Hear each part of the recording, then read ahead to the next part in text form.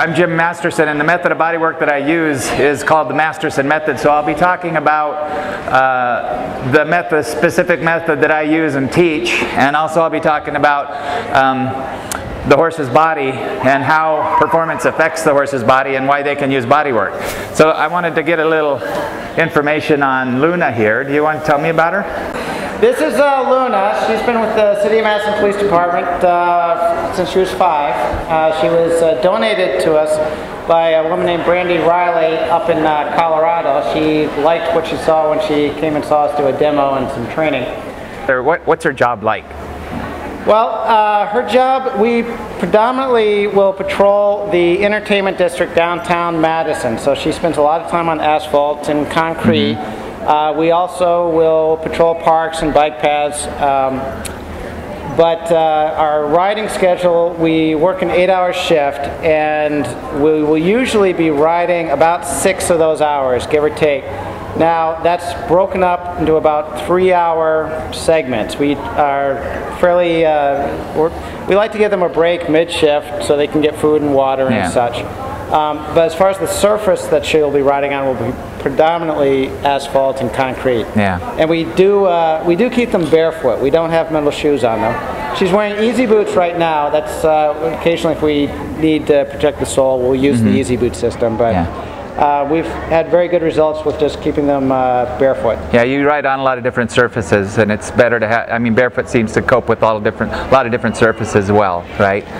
Pavement, whether it's pavement, dirt, if you ever go to the beach, maybe sand. Absolutely. We've also been on cases where we had to look for missing people, and you know, I've ridden her on the railroad beds. And if you've ever walked on railroad beds, you know, you have that very crazy gravel and iron and creosote, and she has rock solid feet. We've never had any real issues with riding barefoot on that. All right. And you also said she's somewhat of a food critic. Yes, I would say that she is very motivated for food. We try to limit that to training environments, girl. Okay. But you know, when we're riding on State Street and the outdoor restaurants, we're passing by the tables, she's always very interested in seeing what might be out on the table as well. Her next job might be with the health department, maybe. All right, well, thanks. We're going to start with a technique called the bladder meridian technique. That's a very soft, gentle technique that enables us to, one, start to learn to be able to read this horse. He'll start telling us where he has tension in his body. 2, he'll start to release the tension in his body. And 3, it's going to make a connection between us as the human and the horse that kind of bypasses that bracing survival response. Now, how you start this method with the bladder meridian technique is kind of like Becky's doing with Luna. And Mary, are you doing some bladder meridian down there with Scooter? This is Scooter. Scooter's an endurance Arabian. The way you start this bladder meridian technique, which you can do at home, these are techniques you can go home and do, is you start up behind the pole, and you slowly, using air gap pressure, go down the top line of the neck and follow the bladder meridian and watch for responses from the horse.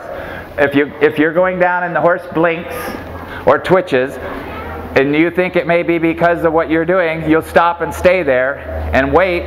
Just doing air gap pressure, just the heat of your hand will send circulation to that area, and the horse will start to relax it. And when they release enough tension, they'll do another response, a larger one, such as lick and chew. Now, horses always blink, they always lick and chew, they always often yawn. The key here is the correlation between what you're doing and the horse is doing. If you go over a spot and the horse blinks, if you're not sure if the horse was blinking because of what you're doing or was blinking because of something else, go over that spot again. Slowly. If you get a blink at the same spot, it means something. That's where the communication comes in. It's the correlation between what you're doing and what the horse is doing. The hard part for humans is the waiting and the light pressure and not trying to do something. Because we're programmed to, when we find a problem, to do something about it. We're programmed to push, to rub, to expect something to happen. You have to kind of throw away the clock and wait and allow the horse's body and nervous system to release the tension. And what's happening happening, she's starting to relax her leg back here. What's happening is when you find some discomfort in the horse, if you push on it, the horse braces against it. If you back off, the horse releases it. The horse's nervous system will release it. So you're basically bringing the horse's awareness to an area where there's some tension in a way that they can't brace against it. They can't brace against nothing. They can't brace against air gap. So you're bringing their awareness there, and their nervous system will start to send circulation there, which will start to relax that area. You can see how anybody can do this. You just have to learn to slow down and back off and not try to get something done. Allow the horse to release for this particular technique. She is a little bit, you know, when I see in her, there's a little internal fidgeting here. Her ears are a little bit back. Becky's down there near her hocks, and she may be a little uncomfortable there, and so she's that little discomfort is a little bit of fidgeting. So you need to recognize that fidgeting is the horse a little bit uncomfortable with this, with you finding its stuff, and with the release process. Does that make sense so far?